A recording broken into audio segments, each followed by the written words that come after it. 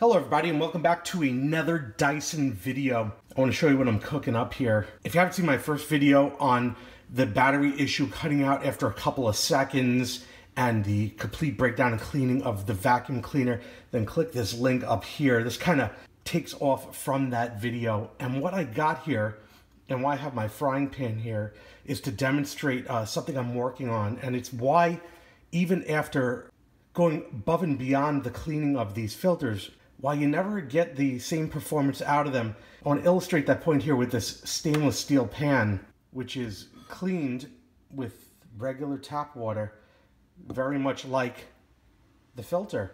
And when I hang this to dry, and all of that water pulls to the bottom, we're going to see what happens. What we're left with in this obviously out of sequence video clip is the large amount of mineral deposit accumulation on the bottom of this pan.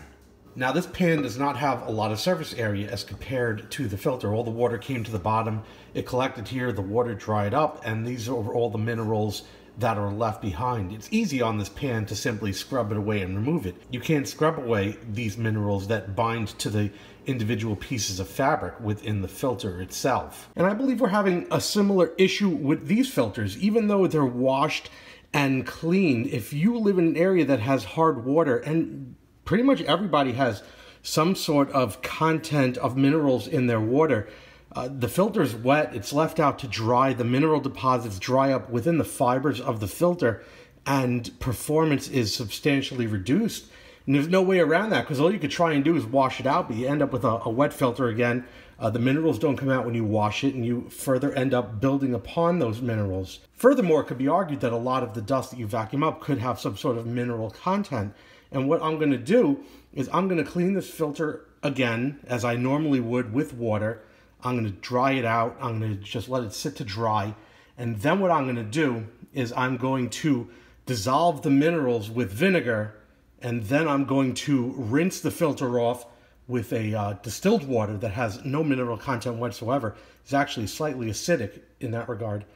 Let it dry, and then we're going to evaluate the performance of the filter after both methods. So let's get started. And I know, again, you could buy a new filter, right? And that would save you the trouble. But if you could get several cycles out of these filters, then why not?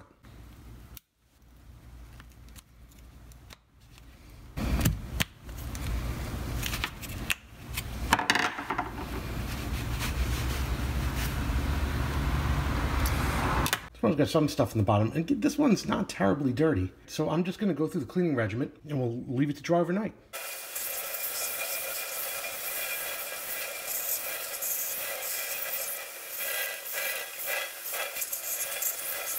Leave your filter to dry on the appropriate DeLorean. Now I'm going to take this fully dried filter.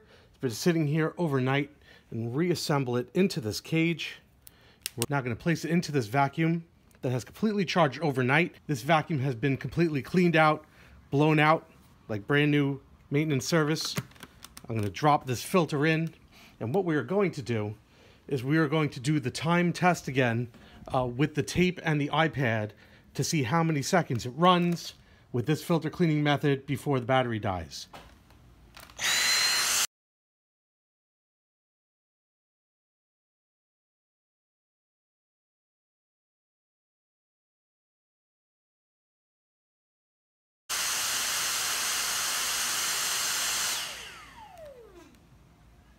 We're going to say with the 2 seconds at the start, finishing at 16:18, ran for a grand total of 16 minutes and 20 seconds. So I'm going to pop this filter out now, put this back on the charger. I'm taking this clean filter that got the 1620. I'm opening it back up only because I don't want to needlessly expose the rubber parts on top to the vinegar if I don't have to. But I imagine as far as the plastic goes, it wouldn't do any harm. So just better safe than sorry. I'm going to place it in this Tupperware container right here. What I'm going to do is I'm just going to use straight vinegar.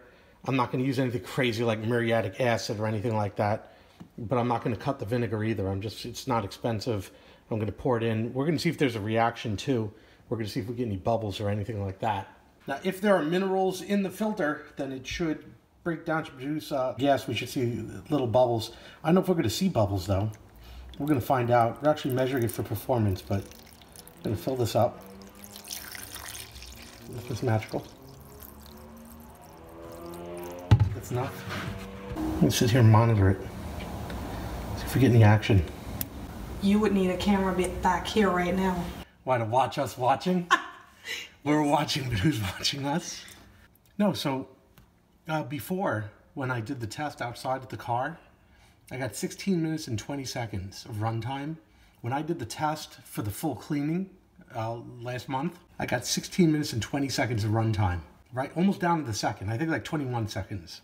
So what I want to know is, will it change? It's so consistent on full charge in that test. Will I get a better runtime, basically descaling the filter is what we're trying to see here?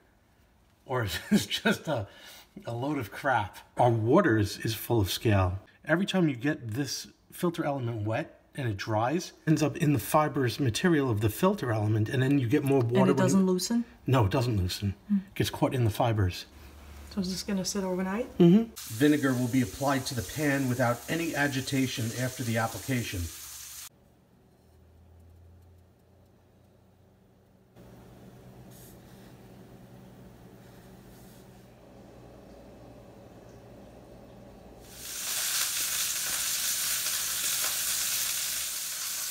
This is about an hour later. The pan has been untouched since applying the vinegar, and the minerals have dissolved into the vinegar.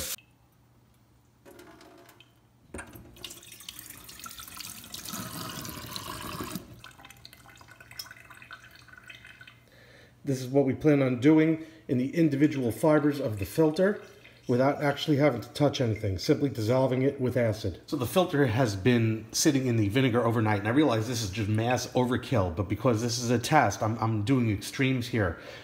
And this is how I'm gonna deal with the rinsing portion. And the thing is this, I'm not trying to clean the filter. The filter has already been cleaned with the regular tap water from our first test. What we were doing is descaling it. So all I'm really doing is removing the vinegar. So I decided this is what I'm going to do. Since I'm not going to use like 5 gallons of distilled water to clean this filter, I'm going to use my filtered water first from the sink here, just to remove the vinegar. And after I've rinsed this for a while, I'm going to finish it off with distilled water, which I believe we're going to call sufficient for this purpose. We're going to say that at that point it's ready to dry.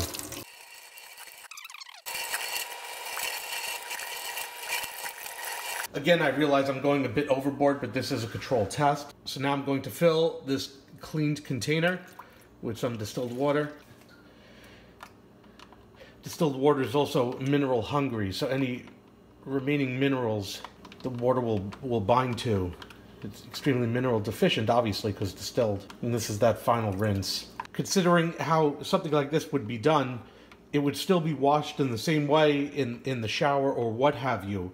But then it could be rinsed in something like demineralized or distilled water to wash away the water with the high mineral content. And then the scale or calc or minerals would never have a chance to bind to the cotton. Doing a second bath, changing the water out just for good measure. Obviously totally unnecessary for practical use, but I want to be absolutely sure.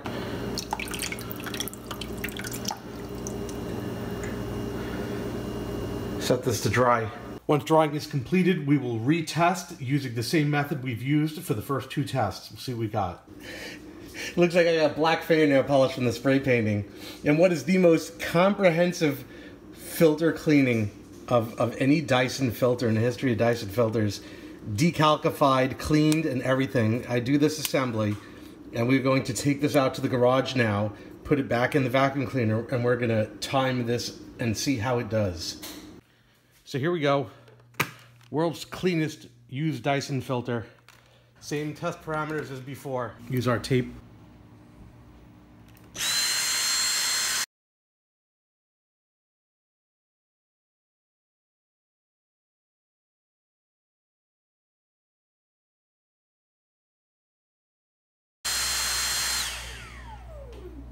So I will adjust the time and see what it came out to for the offset of the tape. So it stopped at 16:33 exactly, -1 for the delay turning on is 1632. This is a gain of 12 seconds over the initial runs of 1620.